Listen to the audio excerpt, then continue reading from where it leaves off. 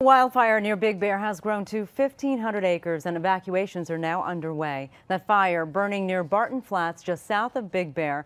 Caltrans has now closed Highway 38 from Valley of the Falls to Hatchery Road. CBS 2's Joy Benedict is live at the ranger station with the very latest. Joy?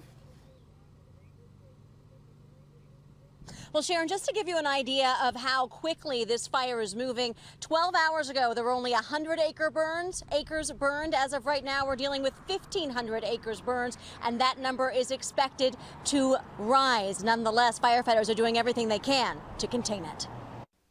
Thick smoke darkened the sky off Highway 38 in Angeles Oaks as flames flickered in the distance, reminding those in the area of what's being lost. I've hiked and camped all over this area, so it's sad to see a fire. Linda Armbruster drove up from Orange with a birdwatching class, but closed roads kept them down the mountain. Just the fact that the trees die and everything, it'll be generations of wildlife that'll be impacted. Also impacted are several campgrounds. 5 were evacuated last night and 1 more this morning. We have about 80 kids total, and then with staff we've got about 110 people. Ann DeMoss works at Camp Brown Meadow. They were evacuated today. It's scary.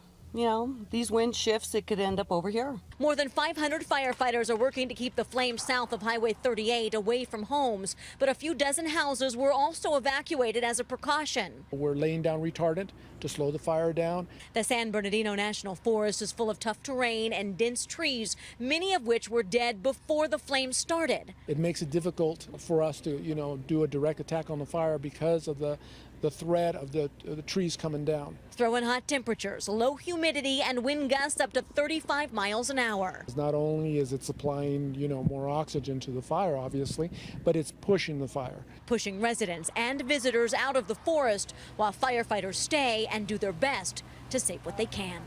Bird watchers and hikers many people will be disappointed by this fire.